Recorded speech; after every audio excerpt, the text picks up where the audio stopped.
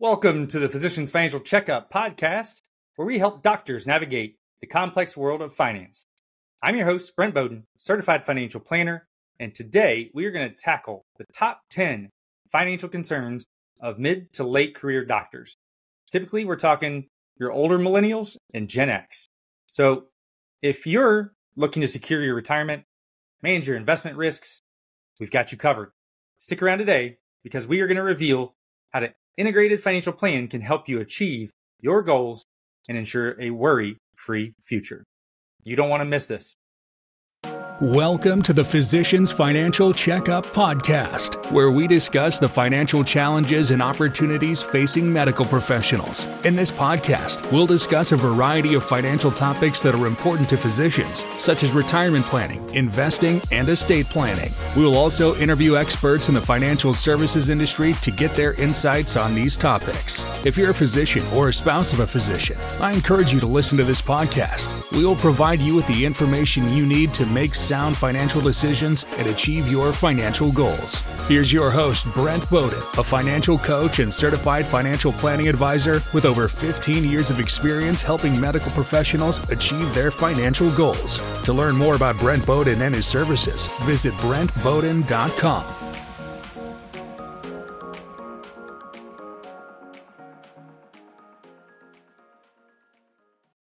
Welcome back to another episode of the Physician's Financial Checkup podcast. I'm your host, Brent Bowden, certified financial planner, and today we are going to do a deep dive into the top 10 financial concerns, fears, and anxieties of those mid to late career doctors. These concerns can be complex, but understanding them is the first step toward creating a robust financial plan that ensures a secure and fulfilling future. So let's get started. So if you are late millennials or Gen Xers, you are probably looking forward to that day where you can retire. And the number one issue that I hear from my clients is that retirement planning and security is one of the biggest concerns. They don't really have an idea if they've saved enough. Are you saving enough? And that starts to become a more pressing issue the older you get. So ensuring that you have enough savings to maintain your current lifestyle or the lifestyle that you envision in retirement can be a huge goal that you want to address.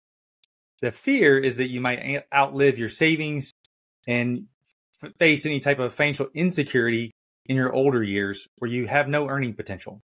And so the key to retirement planning and security is start planning as early as possible. A lot of advisors will say, hey, when you get close to retirement 5 years out, come see us. I tell you, you should always be planning. It doesn't mean that you have to do that on a consistent basis every single year. However, updating your plan every couple of years is hugely important. The earlier you start, having a goal that you're trying to reach, whether you're using retirement calculators on your own or you're using an advisor to help estimate and track year by year how much you're saving and if you're on the trajectory to meet your desired lifestyle, can be a huge game changer. Secondly is investment management. The concern is that your investment portfolio always has to maximize returns while minimizing risk. And what I'll tell you is that the proper investment portfolio is different for everybody. Understanding market volatility, maybe even poor investment decisions, those can all jeopardize your financial future.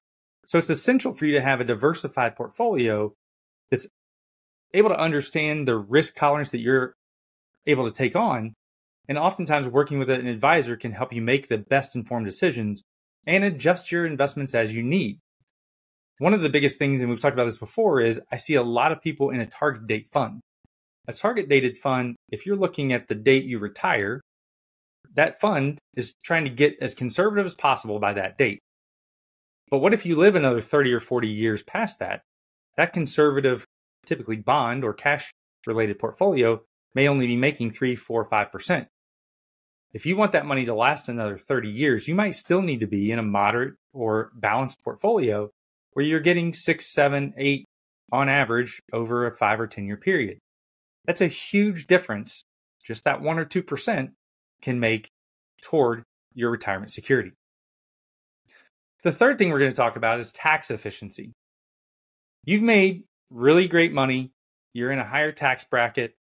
Now, tax efficiency can be a big concern because you want to limit the current tax liability, but you also want to optimize for tax strategies that will give you money in the future.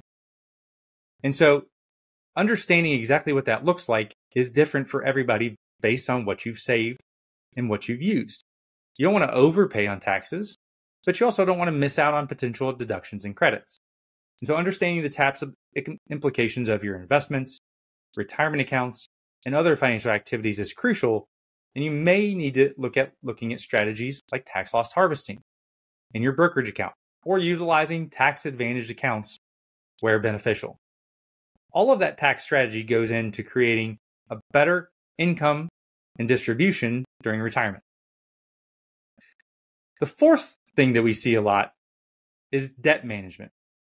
Debt management is always a challenge for a lot of doctors, especially those that still have lingering student debt or large mortgages. One of the concerns that I see a lot is somebody who wants to pay off as many student loans or mortgages, or maybe even high interest credit card debt. And you fear that you may accumulate more debt or not be able to manage that effectively. One of the things we like to do is, we've talked about the avalanche method before, prioritizing high interest rate debts first. And considering refinancing options that might be able to lower or consolidate those interest rates into other monthly payments can be a helpful thing. But pay off those high interest rate debts and then start knocking away at the lower ones. Typically, mortgages are one of our lower ones, probably the last thing that we want to look at. But knowing exactly how much you pay each month, how much goes to interest versus principal, can be a huge benefit for managing your debt. The fifth that we look at for our retirees or future retirees is healthcare costs. The concern is that covering those rising healthcare costs for yourself and your family can get outrageous. And we do know that healthcare costs are going up even higher than interest rates.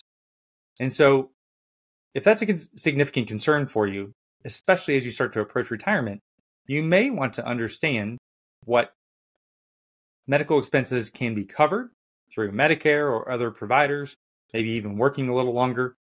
And then you may want to also look at building up that health savings account, that triple tax benefit to cover future medical expenses in retirement, or long-term care insurance. Again, you may be able to self-fund for long-term care, but having some insurance base to help pay for certain expenses, whether that's at home or in a facility, may be beneficial to you in your elder years. Doing that while you're still healthy and getting that coverage now could be a cheaper way to cover those future expenses. The sixth thing that we look at is estate planning. Your estate planning needs as you near retirement are probably very different than they were in your early 30s.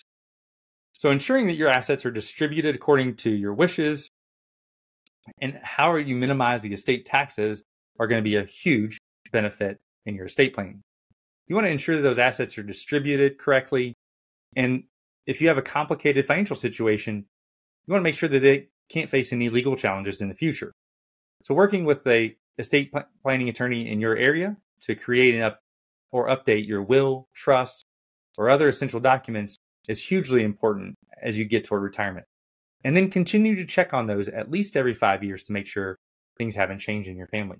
Oftentimes, those are built out to allocate for different variances should someone pass away.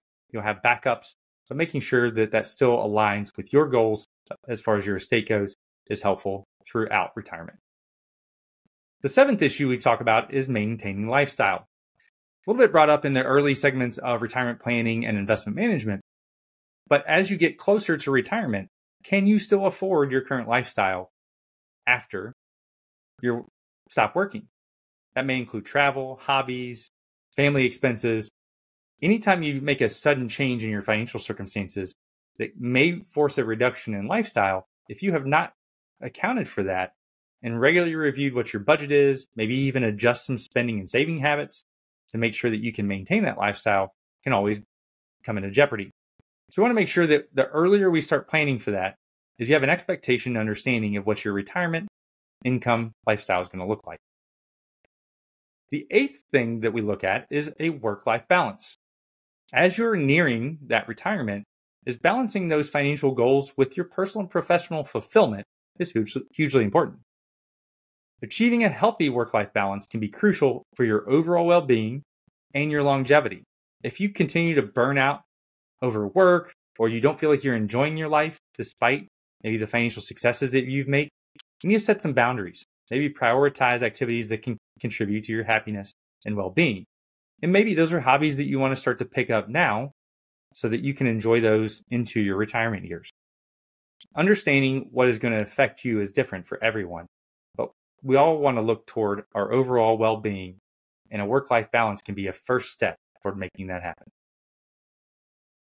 Then, inflation and the cost of living is the ninth thing that we look at for a lot of our clients. Inflation, especially if you've gone through the last year of rising costs, can really erode your purchasing power and savings over time. If you don't have those in the right accounts, that they're getting near or close to the savings rate of inflation right now, then that impact on your purchasing power has significantly decreased. It's called an erosion of wealth over time. Due to those rising living costs, it can really put an impact on what your future income might look like. So you want to invest in assets that typically outpace inflation, such as stocks, real estate, and other alternatives that help protect your purchasing power well into your retirement years. The last thing that we talk to a lot of our clients about, and they have a big concern on, is leaving a meaningful legacy or supporting charitable causes. Philanthropy is a big thing in our family, and making sure that you leave a meaningful legacy and supporting a charitable cause hits right at home. That is often built into a lot of our financial plans for clients, is being able to make significant or at least some sort of impact and provide their family with chosen causes that they have liked to support. When you incorporate philanthropy in your financial plan through donor-advised funds, charitable trust, or direct donations, you make an impact on other people's lives that goes well beyond the dollars that you spend there. Hello, listeners. Are you looking to get your finances in order and plan for a secure future? Hi, I'm Brent Bowden, Certified Financial Planning Professional, and I'm here to help you navigate the complexities of financial planning. Schedule your complimentary financial analysis introduction call with me today, and let's discuss how we can achieve your specific financial goals and tailor your approach to your needs. Don't miss out on the opportunity to take the first steps toward financial clarity and confidence in your retirement. So reach out now, and let's make your financial dreams a reality. To schedule your complimentary financial analysis today, email me at Brent@BrentBowden, that's BrentBoden.com, or simply click the link in the show notes. This is your chance to start a conversation that could change the course of your financial journey. The last thing, this is outside of kind of our top 10, but something that can bring all of these together, is integrated financial planning. Each of these concerns that we've talked about are interconnected, and addressing them holistically is crucial for the longevity of your financial plan. It's essential that your financial plan considers those factors in addition to other ones that you may personally have concerns about. And working with a financial advisor can ensure that you're not missing any of those aspects that could roadblock your future financial success. The earlier you plan and the regularly that you review it, the better position you'll be to achieve your financial goals and enjoy a secure and fulfilling retirement. So thank you for joining us today on the Physicians Financial Checkup podcast. If you've got additional questions or comments, or maybe need assistance with your financial planning, you can visit BrentBoden.com for a complimentary consultation, or check the link down in our podcast. Be sure to subscribe to this and leave a comment on what personal finance topics you'd like to hear more about. And remember, proactive planning and regular checkups are the keys to your financial success. Don't leave your financial future to chance. Schedule your complimentary consultation today, and let's get planning. Thank you for listening to the Physician Financial Checkup podcast. If you enjoyed this episode, please subscribe on your favorite platform and leave a review. You can also find more information on BrentBoden.com. The information contained in this podcast is for educational purposes only and should not be construed as financial advice. The opinions expressed are solely those of the host and guests and do not necessarily reflect the views of any other individual or organization. You should carefully consider your investment objectives, risk tolerance, and time horizon before making any investment decisions. If you are seeking financial advice, you should consult with a qualified financial advisor who can assess your individual circumstances and needs.